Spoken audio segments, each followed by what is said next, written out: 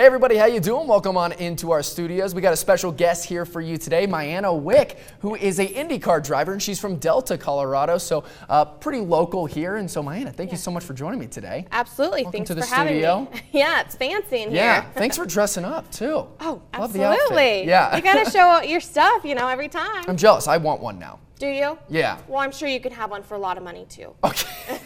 All right, deal. Perfect. So, but yeah, thanks so much for coming in. Obviously, you just kind of wrapped up your season. You just told me earlier. How did this past season go for you? It went all right. There's obviously a couple of hiccups when you're taking a back route that I deal with. He's going to hate me for saying this, but I deal with some older gentlemen. Okay. All right. So experienced. Yeah, there is you what go. We call it. Yeah.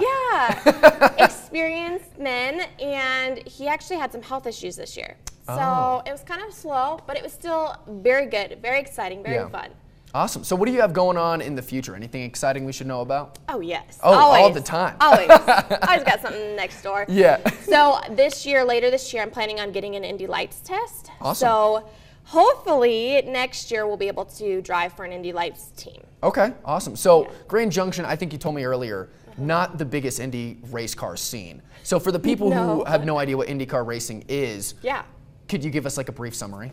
Yeah, so I top out at 240 miles an hour. Yeah, which is, it's just casual. That's what I drive on the freeway. You know, whatever. I have about 800 horsepower, a little bit over. It was done at a little over 800 horsepower. Oh my gosh. So it's got some get up and go. It's a very light car, so it's very, very peppy, to say the least.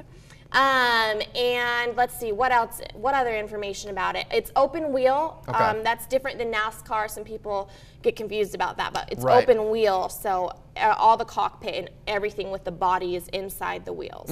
Awesome. So I haven't heard of too many female IndyCar drivers before. How many are in the sport right now? Right now, Pippa Mann drives the 500. Okay. But that's about it. Indy Lights, there's no female drivers. That's insane. So how does it feel just kind of being the minority, but, you know, it's also a really cool experience at the same time, I'm sure. Yeah.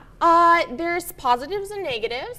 I feel like there's people that support it, people that don't, and it's awesome, though. I mean, I love what I do, and if anyone wants to hop on board, go for it. Awesome. That's so how'd you get started in racing? I mean, I feel like since Grand Junction's just not big in the whole like racing scene, it must have been a little bit different.